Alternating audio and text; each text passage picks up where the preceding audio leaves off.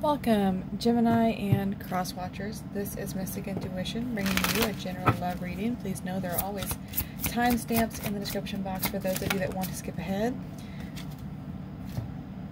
Alright. Gemini, Sun, Moon, Rising, and Venus signs. What needs to be known, seen, and understood. Under here we do have romance. So this does feel like it's in regards to love. We have healing here, and we have this situation will improve. So it's not always going to feel like this. You know, there actually maybe something to look forward to here in regards to love. Let's take a look and see. Alright, what is the energy here? What needs to be known, seen, and understood? What is going on for the Gemini collective? I'm seeing the number 4, so I'm going to go ahead and cut the deck into 4s. Some of you might be seeing that numbers and synchronicities all around you. Okay. Ooh. So you are connecting with someone that you do really like. Ooh, this. Okay.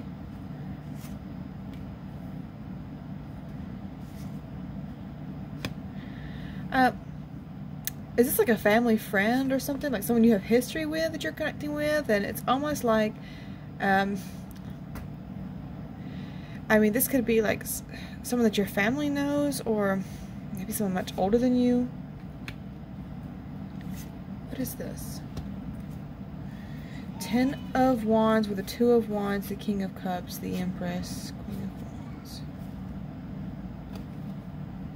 This could be like, for some of you, this could be like a family friend or some kind of work type situation. I feel like you know this person. Like, I don't feel like you have like a full-blown relationship with them, but I feel like this person's kind of been there for you. Like, this could be a friend of yours. Someone that maybe you're seeing in a very different light now. Or maybe you've always kind of liked this person, but it's like somehow now it's changing. Like, somehow something has happened here.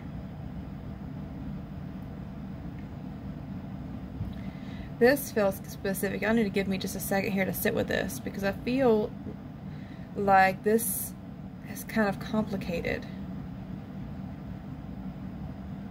It's like this is like you were almost afraid to pursue this before because you're afraid it's going to mess things up, or afraid that your friendship would not be the same if it didn't work out, or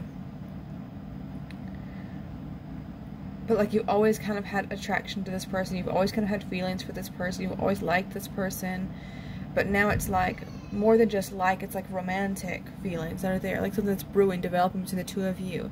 There's so much potential here. It's kind of like, now I see why it didn't work out with anybody else, because really the person that I was meant to be with has been right here in front of me the whole time, or like within your proximity. Maybe you have like very close like inner circles to each other, you know? Alright, let's just go right in here. Okay, so 2, healing, the situation will improve. 2 of Cups, you really like this person. Like when you see this person, it's more than just like, you know, passionate or desire. It's like you really get along well with this person. You're very compatible to this person. You know, you have a lot of similar interests or things in common. You know, you work so well together. 2 of Cups, it's friendship, like companionship, like you're there for each other. You can support each other. It's very balanced. It's very giving, equal, fair. 2 of Cups.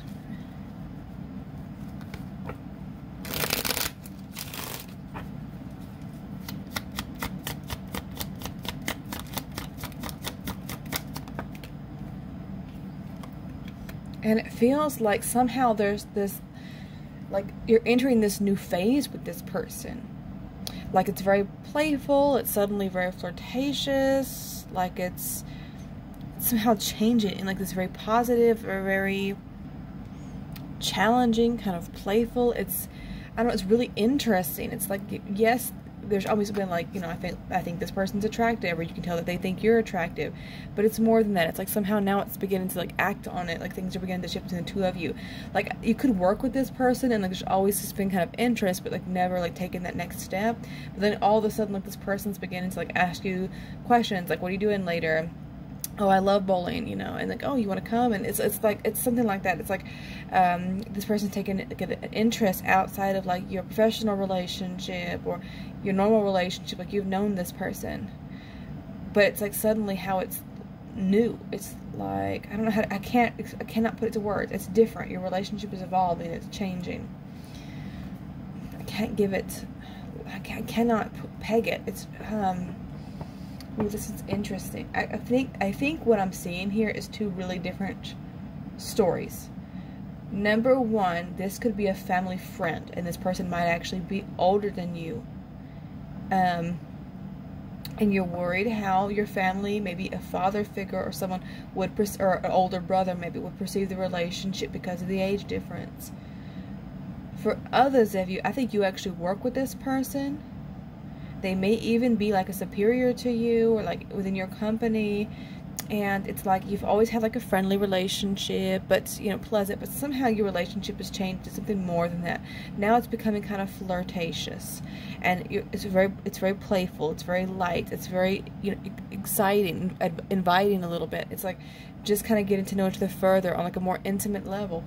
And that's where it's like two very different scenarios here. So wherever that resonates for you, okay? Now your person, I think they're really concerned that people are going to find out about your relationship. They're worried how people will react to it, whether this is a family or a work relationship, what they would say. You know, maybe they would try to deter it or try to come between the two of you or say that it's not a good idea.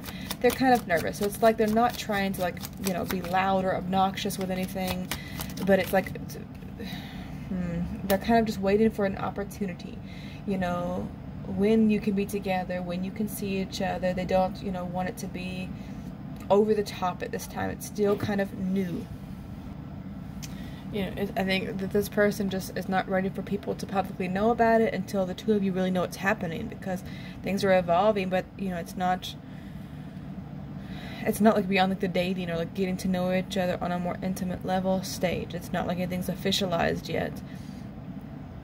The thing about it is, I think this person really does want things to move forward. They are very hopeful. Now, what's between you is the Emperor. Now, like I said, I see this one of two ways. Either there's a boss that kind of like comes between the two of you.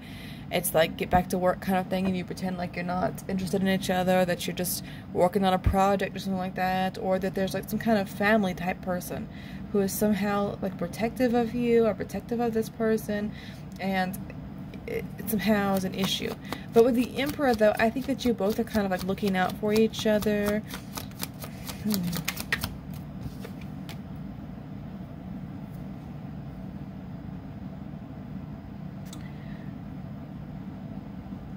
It's like you're trying to kind of progress things, but it's almost like quietly, you know, behind the scenes, you know, not making a big scene about it, about your relationship or about your affection toward each other. It's like, it's not that you're hiding your relationship, but it's like you just haven't gone openly with it yet, because maybe people would not perceive it the way that you hope that they would. It's like right now you want things to get better. Now, some of you may have been through a very challenging past relationship, so there could be somebody like very protective of you. This person could be very protective of you. They might have like been there for you through some kind of ending, or vice versa. Like maybe you were there when they were healing from a situation.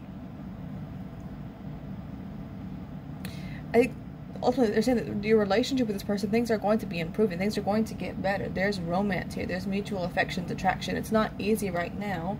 You definitely want to be together, you want to spend time together, but it's like the opportunity isn't there, has not been there at present. Six of Cups being the obstacle, the challenge. It's your history to each other, whether it regards to family or like a working relationship, and your fear of how things will change. If it doesn't work out between you, how would that affect your relationship with this family friend or this co-worker that you also have to see every day or work together closely with? So there's fears in regards to that. Possibly even something about a past relationship that someone is still very much healing from. Six of Cups. For some of you, like I said, this could be a friend of yours, like somebody that you've, you know, had a connection with for a long time, but now it's like taking it to that romantic level. It's like almost surprising because this person feels like family. And again, I get like this working type relationship.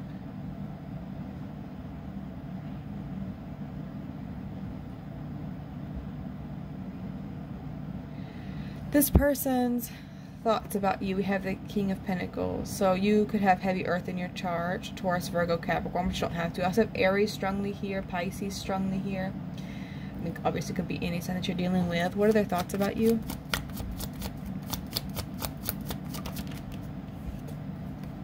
That you work a lot, or that you have a lot of responsibilities, that your family greatly depends on you, that you try to take on a lot, that you're very responsible, but it's also they feel like you're stressed, or that you can get easily overwhelmed, like you don't know how to relax.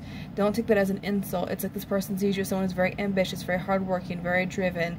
You know, you have a lot of goals and ambitions that you're constantly striving to achieve, which is a very positive thing, but you also, they may see you as a bit stubborn, like, you know, you hold on to a lot, or you never really get a break, that you're very overwhelmed. There's a lot going on for you, that you're trying to kind of, even though things are difficult right now, it's like you're trying to kind of maintain everything. Like, it's like they're there for you.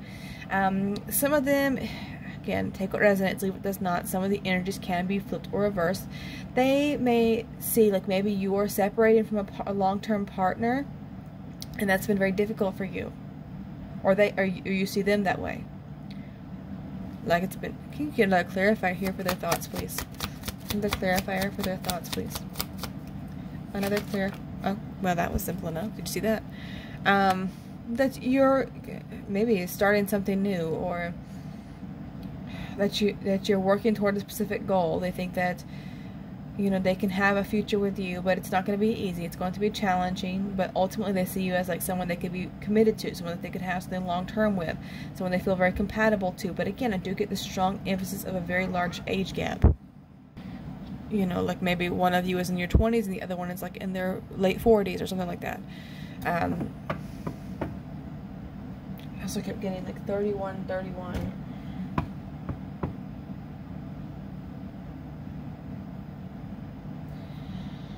So you could be seeing 11, 11, 3, 3, 3, 31, 13, something like that.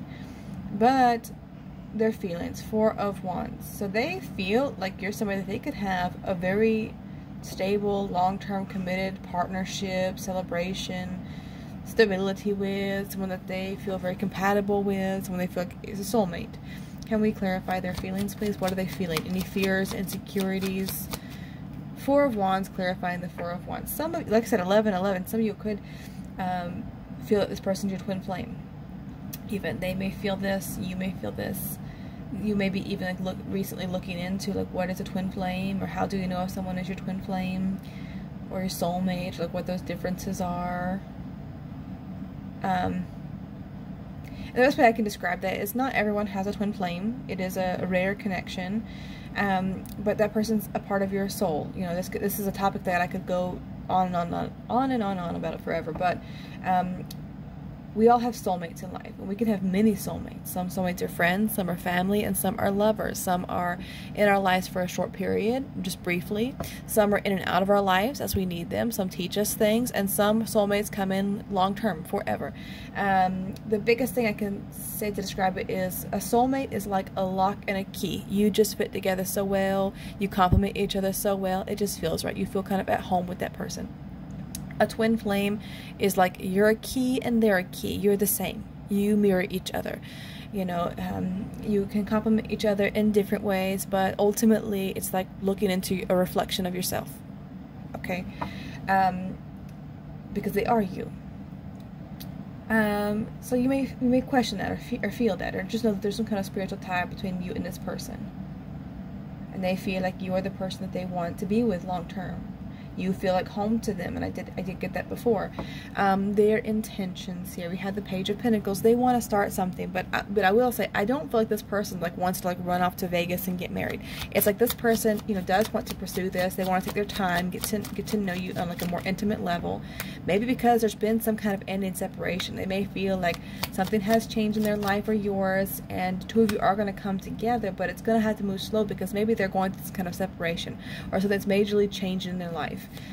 3 of Cups. Can you clarify one more time, please? Oh, okay.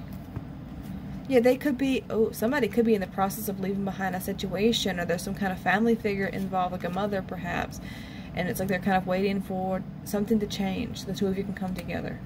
more openly. Again, their actions, we had the hangman, which is like staying in place. It's like their intentions are very positive. Their actions reflect something. It's like it's not bad.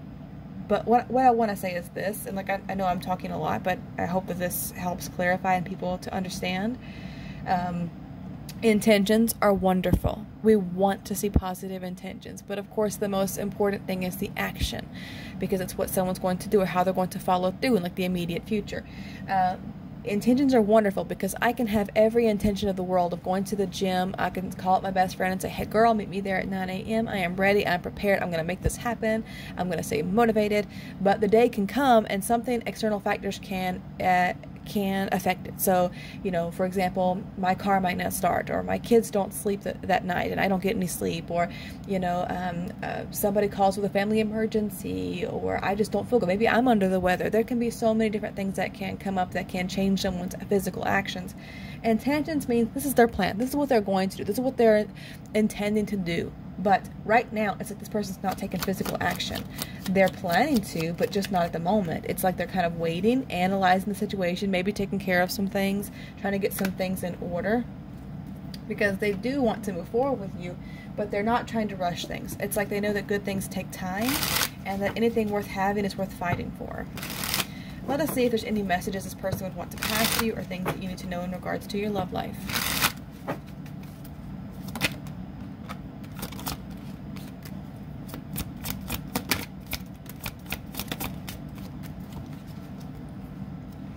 You taught me how to love and be loved. So for some of you, it's more than just like a romantic relationship, you know.